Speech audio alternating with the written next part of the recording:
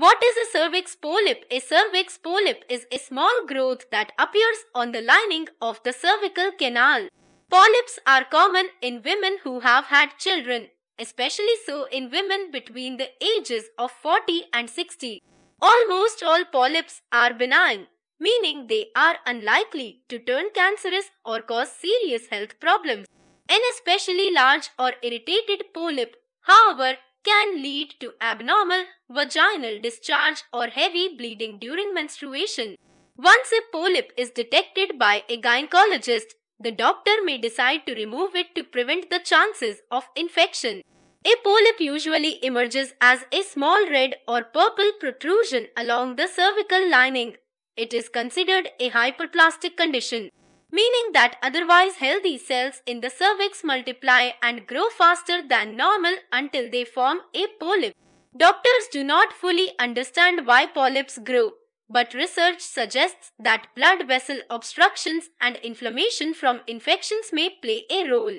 The condition is also correlated with abnormally high levels of estrogen in the body.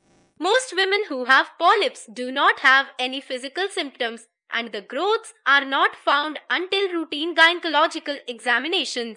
It is possible for a cervix polyp to cause heavy bleeding during a woman's period or abnormal spotting after intercourse or douching.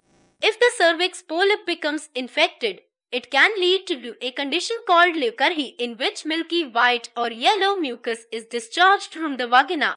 An individual who experiences symptoms should schedule an appointment with her gynecologist so she can receive a proper diagnosis. A gynecologist can see a cervix polyp during a pelvic examination.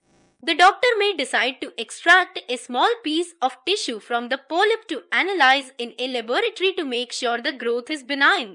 Once tests confirm the polyp is non-cancerous, the gynecologist can determine if it should be removed.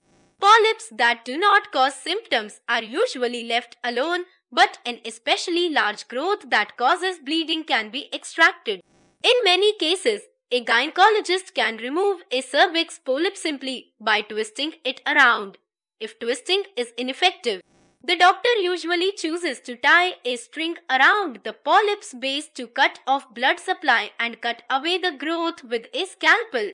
After removing the growth, the doctor can suture or cauterize the base to stop bleeding and prevent infection.